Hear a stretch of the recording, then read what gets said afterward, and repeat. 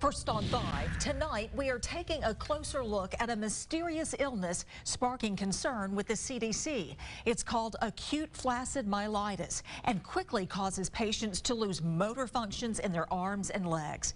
We reported on a girl with a similar but less dangerous condition last night.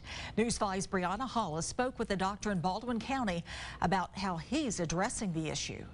Doctors here are taking this condition very seriously. Of course, it's extremely debilitating, but they also don't panic over this. I'd say you got a whole lot more trouble getting in an accident than you ever get in this disease. It occurs one time in a million. Thomas Hospital Medical Director emphasizing the rareness of a child getting acute flaccid myelitis, or AFM.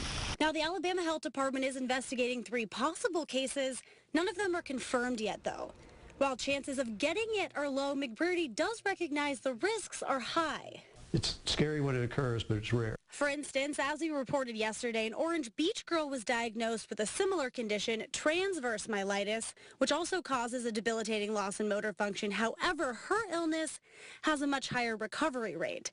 AFM comes on quickly. Patients suddenly and unexpectedly lose the ability to move their arms and legs, but doctors want to make sure parents know the difference between general fatigue and flu symptoms and an actual case of AFM. You don't want to run to the ER to your doctor because somebody looks tired, but this isn't aching and not necessarily much fever. This is just, the kid is just flaccid. I mean, the arms don't work, the legs don't work. His concerns are less about the uptick in cases. He is more worried about how little the medical field knows about where it comes from.